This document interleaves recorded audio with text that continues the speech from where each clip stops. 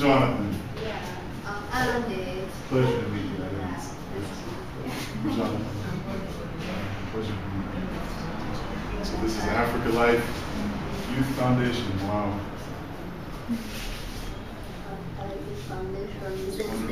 Here's the mission statement. Dedicated to fighting poverty throughout Uganda and East Africa, empowering young people with the gospel of Jesus Christ, giving them dignity, freedom, peace, and hope through biblical principles. My name is Richard Kampala. I'm the founder, I'm the CEO of Africa Life Youth Foundation. We thank God for the vision and the burden God has brought on our hearts about the young generation, the youth, and the children from the time of conception until they really get out of the stage of the youth. We thank God for that because the Lord has really planted that in our heart to reach out to young generation, to be a voice for the voiceless. We registered our organization, Africa Life Youth Foundation, and really recognized by the government of Uganda as an NGO. So when you register, the government requires to have an office, a location, in order they have to come to evaluate what you're doing, the edit your books, and see are you really doing the true work, or you're just pretending. So God gave us a grace to start an organization, to register it, and have an office here.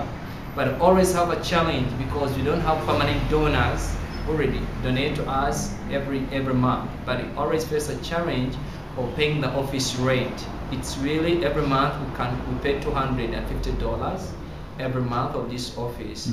But we really trust every time we're trusting God, and God has been really faithful to give us money. But as I speak now, we really have a date for 2 months.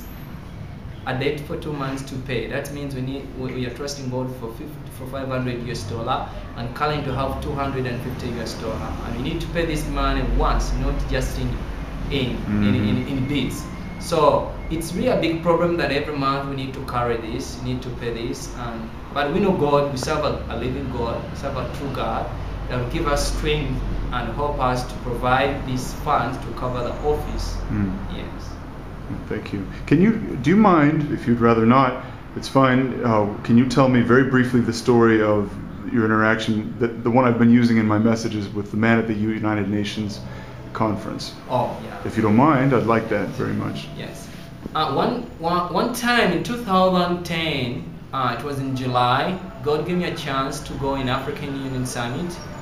This union collects all the leaders, the president of Africa, and all the leaders from the United States of America, all over the Europe. They always gather every year to discuss political things and things concerning the people in the world. So I had a chance to go and represent Africa Life Youth Foundation in 2010. And I remember one of the days had sat with one of the guy who works with the World Bank. And this guy really asked me, "You young man, what are you doing here?" He wasn't expecting me to be really part of this great union of presidents. Then he asked me, "Why are you doing here?" I told him, "You know what? I'm here because of the name of our Lord Jesus Christ." And this guy turned to me and said, "You man, we don't want Jesus Christ here." He said, "We don't want to hear about him. You're not supposed to be here." I told him, "You know what? Everyone needs Jesus Christ, and I'm here to defend the unborn children because Jesus Christ saved my heart and brought the liberation of who a child is, that a child is a blessing from God." So I was so much surprised that it's someone who has worked with the United Nations, someone who works with the World Bank, can really minimize the greatness of our Lord Jesus Christ, doesn't have a feeling that Jesus Christ is needed. So my friends, the whole world needs Jesus Christ. Me and you, God, if you allow God to use us to reach out to these people who are near us, to know who Jesus Christ is. People really need to know who Jesus Christ is. People really need to know that children are blessing from God, and children are really planted in the wombs of our mothers by God Himself, not by science. 100%, I deny that. It's not by science. It's by God who will implant those children in the wombs of their mothers. Okay, my name is Dennis Josephat. I'm a translator. I do translate the mission book from English to Swahili. I find it so interested because I myself, I learn a lot, but these are some difficulties I find during my work, which could have made my work to be more easy. Laptop is the first thing, because laptop, if I could get my own laptop, which could enable me to save and store my files after translating them, and so that it can help me even to preach and to reach the people who I need of such a materials. It can help me to review maybe some materials which I kept them for a long time and they are so important and the people still need them.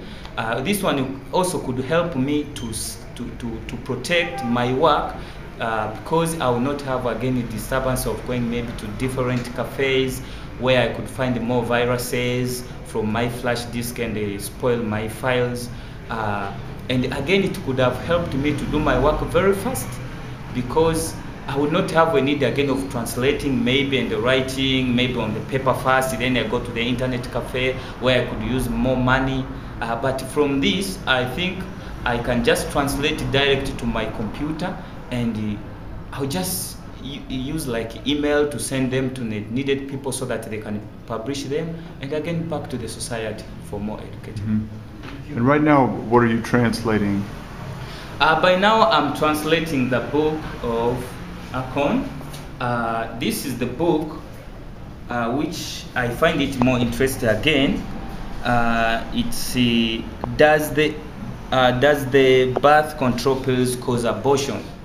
Yeah, it's true, it causes abortion, and I myself have seen it, whereby the ladies who get pregnant, if they realize that the second to the third days they are pregnant, they always run to these pills, and when they take, it's true, the pregnancy goes out. I've discovered that. This book now, it has got a lot of science words which are so difficult.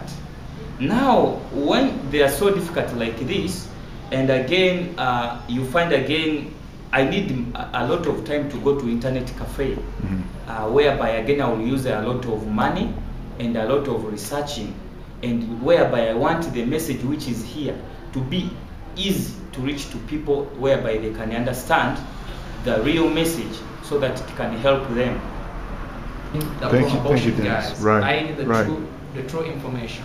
Let me say the cowed people, those who really preach the false gospel, they really hide what they really mean behind them. They will come, we preach about Jesus Christ, but the core thing inside them is against Jesus Christ. You get my point. So when we put this information into our local language, the down person can come to really understand what's real abortion is, what's the control pills are, then it helps him or her to really understand that, oh, others have been in danger, or is our country has been in danger. Now it's the time to rise up and really speak the truth to save our continent. Amen. Yeah. Can you introduce for us the lady, the sister here? Please? Yeah, this is the sister I work with in Africa Life Foundation. She's called Noreen. She's doing nursing. She finished the certificate. Now she's doing the diploma and finishing this coming November.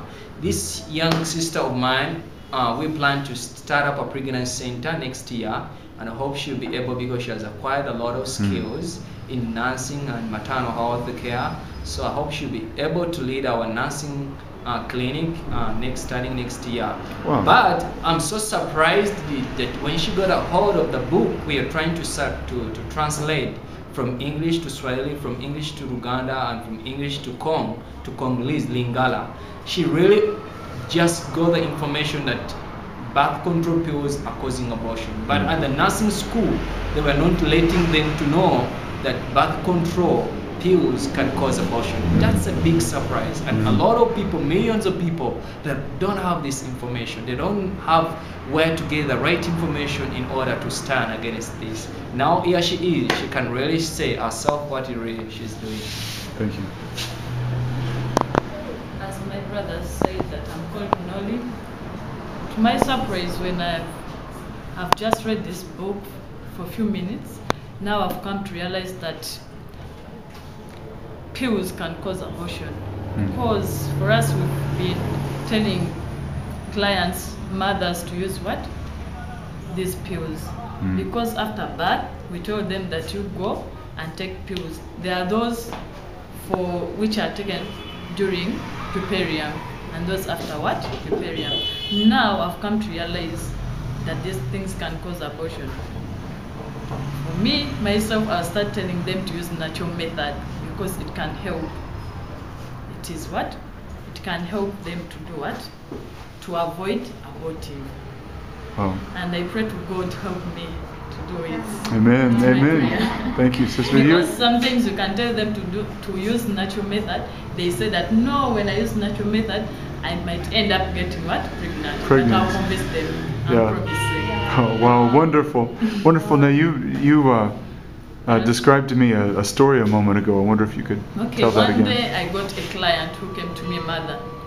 I was teaching a mother. I taught her many different types of what? Family planning. Then the mother told me, of all, I don't like any, because there in the village they tell us they cause what? Abortion. Then I explained, because I didn't know the truth, that they don't cause abortion. Then the mother told me I will come back next time. The mother never turned up because she knew what was right. Wow. Thank you, sister.